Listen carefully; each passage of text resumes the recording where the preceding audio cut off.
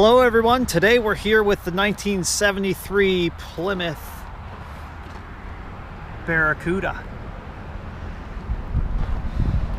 This car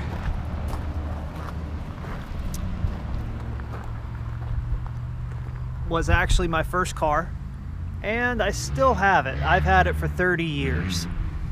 So let's take a little tour of it.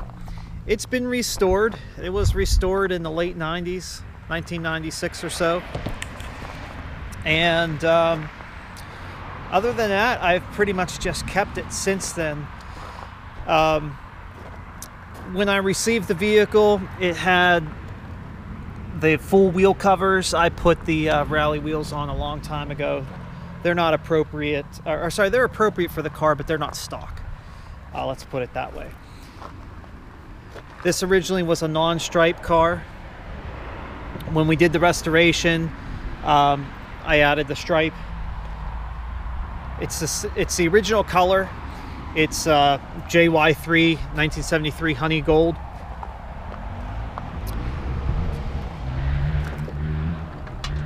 It's got 60,000 miles, 60,600 miles. When I received the vehicle, it had 47,000 miles. So in 30 years, I put about 13,000 miles on it. There's some parts of the interior that are original. Back seat covers all original. I added rear defrost. The rear package tray is a restoration piece.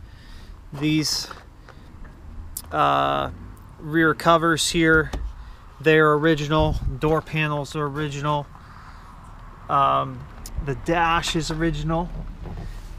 The front seats have been recovered. Console's original, steering wheel's original, all the dash. I did add an AM/FM radio. It didn't have an AM/FM radio originally. This particular model does not have the rally dash. It's just a standard dash. It did not have a clock. I made a bracket years ago to mount the Suntac, the vintage Suntac in there, and the bracket bolts to the instrument panel lighting, and it could be removed at any time and there would be no trace left that was there. It's a little bit gaudy under there, but it does the job. It's got the slapstick shifter, as most of these e-bodies would have from the era.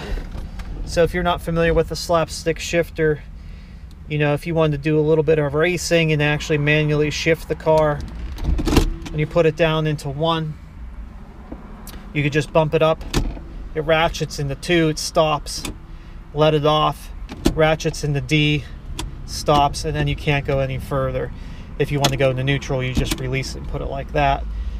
Most of these shifters of this style in this era, when you put them down in one, if you went and pushed it all the way up, it would just go all the way directly to neutral. But this one's got the Mopar slapstick, which again is really common on these automatics, these e-bodies. This is a no air conditioning car, so you got your vents here. All right, the typical sort of mid to early 70s Mopars. You know, the A-bodies had the doors down there that you had to reach and get to. The E-bodies are a little more refined in that aspect, and similar to the B-bodies where they had the cable operated vents. And of course they're the crotch blaster type. Here's your HVAC control. It's just very simple. Heat off and the frost there with your 2-speed fan. Like I said, I added the rear defroster. It wasn't original to the car. And it's got the console. Sun visors original, headliners original. The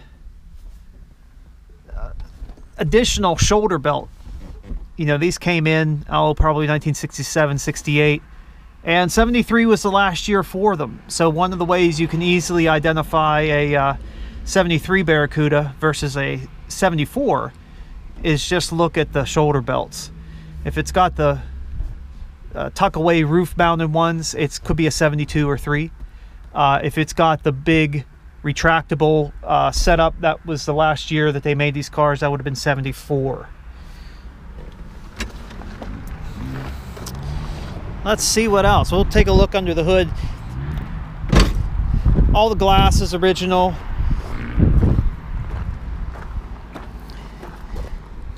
Might not be that easy to see here with the sun today, but yeah, it's got the original 318. I put a fuel pump on it years ago, water pump. Other than cleaning the carbon out of the crossovers and the intake, I've never had the engine opened or apart. It's got a newer master cylinder. And when we did the restoration on this car, I was really young at the time. We didn't go with a full detail under here, and it's been driven. It sits most of the year. It's a good car, cruise car. It's good for going and taking the family and getting some ice cream, stuff like that. It's just a fun vehicle. It's by no means fast. I recently did a few upgrades to it. The lower control arm bushings were getting really squeaky, so I replaced those, and found out that the rubber on the one side was just totally gone. So it was metal on metal, and then when I put it back together, of course the alignment was way off. So I just redid the alignment a month or so ago, and it feels a lot better than it used to. I aligned it to probably different specs than the shop did. I'm getting into the point now where I don't take these cars to the alignment shop. I just do it on my own. Anyway, the engine's all original, other than maybe doing some recurve springs in the distributor. It's got the 2-barrel carburetor, no headers, no dual exhaust. You know, a lot of these cars back in the day, they were hot rodded really quick after being a second-hand vehicle, or maybe even after being a trade-in in the mid-70s, late 70s. This one was never hot rodded, so it's, even though it's been restored, it's fairly original.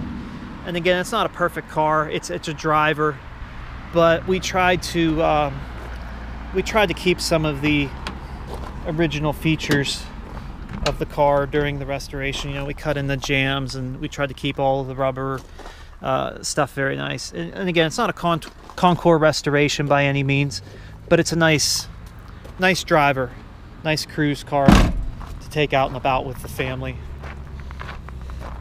Let's take a look in the trunk.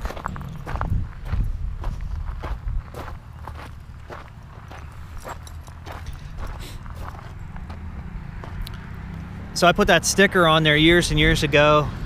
That's the original rear bumper. It was a little crumpled up, and the bumper shop straightened it out, but there were some work marks, tool marks there, and I put the petty sticker on just to kind of cover that up. You know, all these are original. They're not perfect because when I did get the vehicle, although structurally it was all sound, we did put quarter panels on it and redid some of the fenders. But it's got the original trunk mat, and there's not a lot of space in these trunks. You know, you're lucky if you could get a shade tent in for a car show and a few chairs and maybe a cooler. You're not putting a lot of stuff in these particular trunks. They're a little bit more like a sports car in that regard. And again, this one's the Barracuda model, not a Cuda. The Cudas have a lot more trim going on to them. They've got bright work around here. They've got black or gray on the tail panel. This doesn't have any of that. It's just a Barracuda, and it's the basic 318. I don't believe you could have gotten a slant 6 in 73 with these cars. I think 72 would have been the last year for the slant 6s on these. You know, they've got the offset key, somewhat like the 71 Furies would have had, and there's a linkage that goes over to here and operates the trunk lever there. I put a trunk light in here. This trunk light's like off of a 78 Newport. It bolts right on. Really easy to wire in. I put some small stuff on there. This particular car has a single exhaust on the passenger side. It's got cutouts for duals, and I never put the exhaust tips that come through the valance. I never changed the valance or anything like that. I recently redid the muffler. I've got one of these reproduction mufflers, FYI, if you have an e-body and you try to get a muffler off Rock Auto, it doesn't fit. It's wrong. I tried that and it just did not work. It's got the 8 3/4 rear end. It's got 727 transmission. It's got a 323 ratio. So yeah, that's kind of the tour of it. And again, this was the first vehicle that I owned. And like I said, I still have it.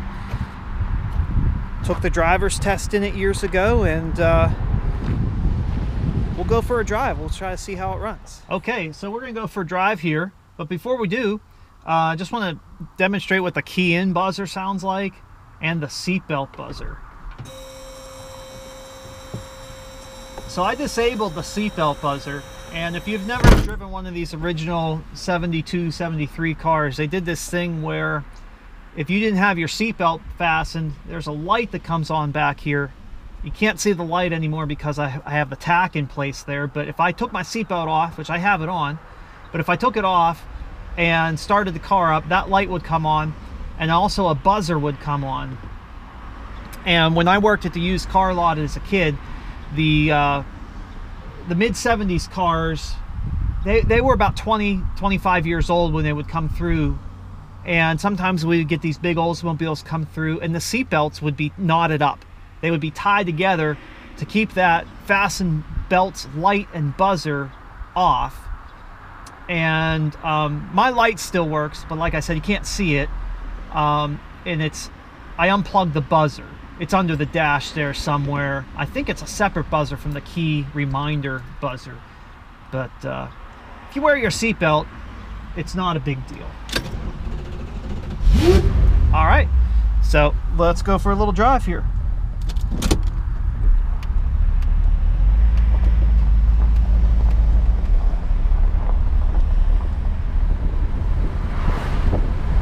All right, we'll get a little impression here of what the car's like in driving. I apologize that we might have the sun in our face a little bit, but I might be driving west here. Since I redid the alignment, like I said, I don't know what the initial specs were. I just know they were way out. I had all kinds of positive camber after redoing the lower control arm bushings. And this car used to handle pretty bad with stock torsion bars, stock rate torsion bars, no front sway bar. I mean, it's got disc brakes. I guess some of these still in 73 have had drum brakes. This one has discs. They're manual. It has only mechanical option it really has is power steering and automatic transmission. But manual brakes work really good. They're the Chrysler. They're not the slider calipers. They've got the 2 pins. So it handles a lot better than it used to, but it's still nowhere near like a modern car. And it's nowhere near if you were to get like, you know, modern tires and sway bars and like Hotchkiss or autocross kind of stuff. It's nowhere near that. But like I said, it does a lot better now than it did with the previous alignment, which was probably set to stock specs, or pretty close to stock specs. I set it to negative 3/4 of a degree of camber, which just feels a lot better to me.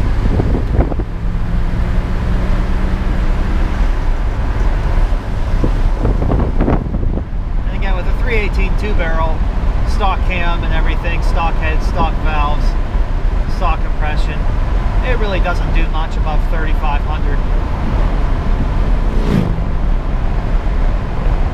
So it's no drag race car for sure, but like I said, just more of a let's take the family out to the local cruising, or let's go get some ice cream kind of car.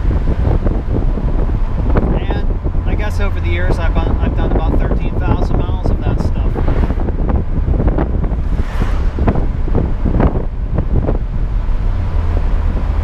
We got some beautiful colors here this time of year. It's middle October.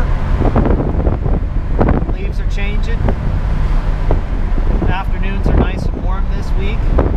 Perfect for an afternoon drive. A lot of motorcycles are out. A lot of other classic cars, antique cars, roadsters, Fiats, Miatas, all that kind of stuff. I've seen a lot of it today.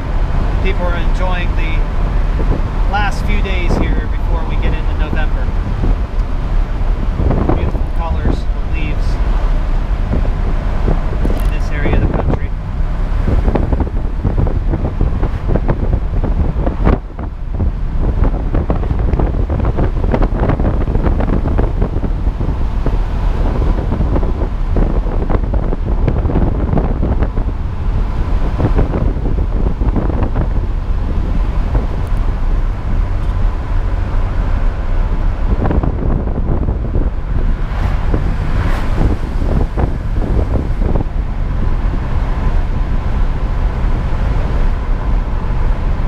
Thanks for watching.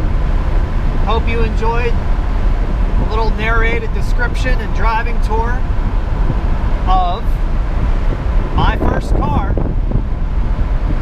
1973 Plymouth Barracuda with a 318. Have a great day, everybody.